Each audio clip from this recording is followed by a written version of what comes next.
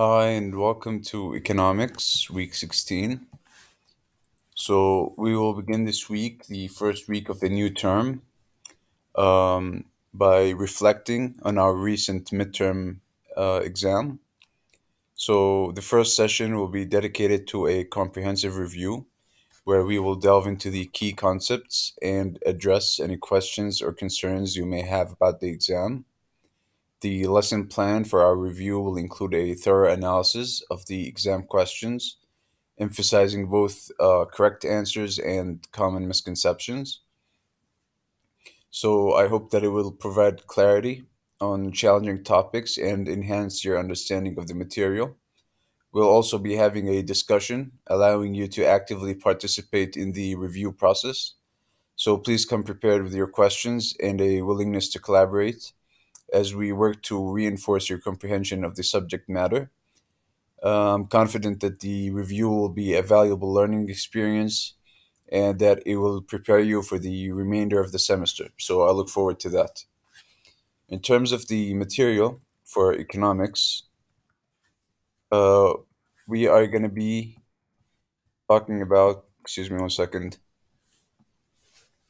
we're going to go through the world of finance.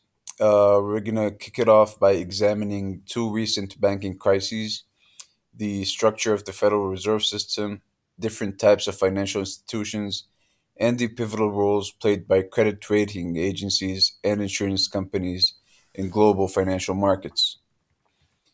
So we'll begin with the with a crisis that unfolded in the United States in the late 2000s. It was triggered by a perfect storm, you could say, of lax regulatory oversight and risky lending practices. This concoction led to a housing bubble that eventually burst, resulting in a domino effect of financial institutions collapsing, akin to a house of cards. Simultaneously, across the Atlantic, Ireland faced its own economic turmoil. Around the same period, a sovereign debt crisis gripped the nation. Weak fiscal policies and soaring government debt eroded investor confidence, setting off a chain reaction. The Irish government struggled to meet its financial obligations, sparking panic in the banking sector and precipitating a significant economic downturn. We'll also be delving into the backbone of the US financial system, that is, the Federal Reserve System. Established in 1913, the Fed comprises 12 regional banks working in tandem with the Board of Governors in Washington, D.C. This institution plays a critical role in regulating monetary policy, that is, regulating interest rates, controlling inflation, and fostering economic stability on a national scale.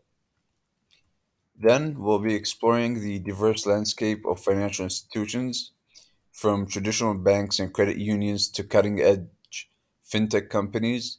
The financial sector offers a wide array of institutions, each serving a unique purpose. These entities provide essential services such as savings and checking accounts, loans, investment opportunities, and technological innovations to facilitate seamless financial transactions. We'll conclude the week by unraveling the vital roles of credit rating agencies and insurance companies in financial markets. Credit rating agencies like Moody's or S&P Global play a crucial role in assessing the creditworthiness of entities. Creditworthiness meaning the ability of a company or a government to pay back its debts.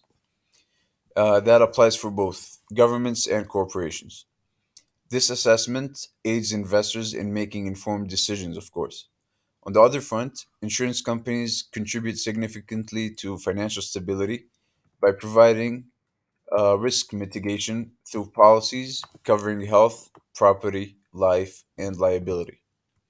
So that's a glimpse into the topics of the week: the banking crises, the Federal Reserve System, the diverse realm of financial institutions, and the indispensable contributions of rating agencies and insurance companies.